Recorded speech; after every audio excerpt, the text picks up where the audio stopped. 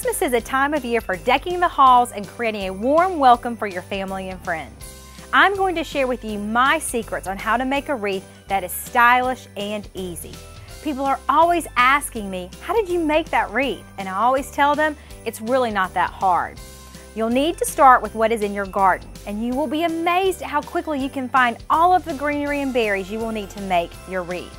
The materials you will need are a 24-inch fake wreath or larger, 20 clippings of Oakland holly, 20 clippings of Utopia, 20 clippings of Mojo Pittosporum, around 20 clippings of Teddy Bear Magnolia or Little Gem, whatever works best for you, 20 clippings of Cryptomeria, 10 to 12 clementines with floral picks, 20 clippings of Fraser fir, gold spray paint, floral wire, and a glue gun.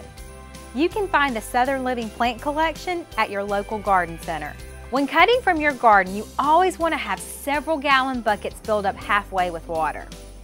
After cutting your greenery, soak your cuttings for at least 5 to 8 hours. This allows your greenery to drink and your wreath will stay fresh the entire holiday season. Guests are always shocked when I share with them my secret of using a fake wreath as your base. It's a great foundation. The pre-wired foliage in this fake wreath is my quick and easy way to create a beautiful holiday wreath.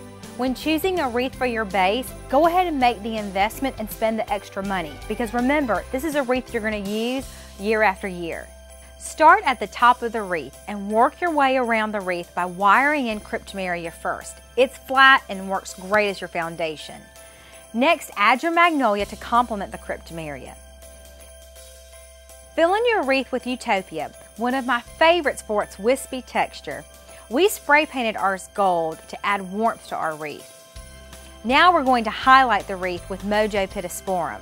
The bright green variegated foliage punches up a traditional wreath. Let's fill up our empty holes with Oakland holly. I adore this holly because the leaves are nice to your hands and the edges are not as sharp as others, so it's really easy to use. Add fresh fruit to the wreath. To keep your fruit fresh all season long, skewer the piece of the fruit and take a glue gun. Place a little bit where the skewer meets the piece of the fruit. This prevents the air from getting inside and it will not rot as quickly. One of my tips. You can always add a bow or enjoy the natural look. A wreath can be used in many ways. On a door, as a centerpiece on a table with candles glowing, or hanging at an entryway. To keep your wreath fresh, mist twice a week.